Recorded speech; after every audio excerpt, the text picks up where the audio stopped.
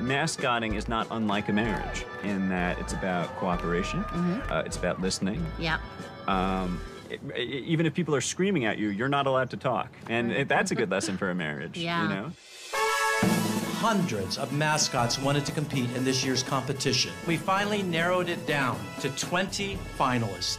Danny the donkey, my mascot, was the first one to have an anatomically correct costume. You know, I was overcompensating, classic overcompensation. I'm Alvin the armadillo.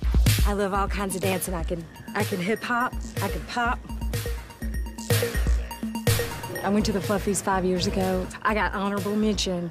That's like first place, really, but it's a weird first place. My name is Tommy, also known as the Fist. A lot of people say I'm the bad boy of sports mascottery. Stop humping my wife! To be fair, I am currently serving 6 temporary suspensions. I announced the gold category.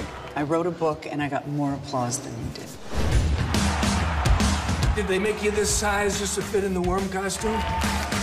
No, they made me this size when I was born. Oh, I see. I thought maybe they shrunk you down or something. No, it's not like that. Just tell me everything. This fascinates the hell out of me. She's a pencil. Emotions. That came so close to me. Benny the banana slug failed his drug test. What? Have you been drinking today? Yes. No. Yes. Laughing. We have a drug problem, and we got a sex problem. Hey, get back here! Mascots, they don't die. They just hang in a closet. Yeah, because it's an outfit. It is, it's an outfit. I'm crazy about you. That's really sweet. I'll take that over some guy, you know, defecating on my head.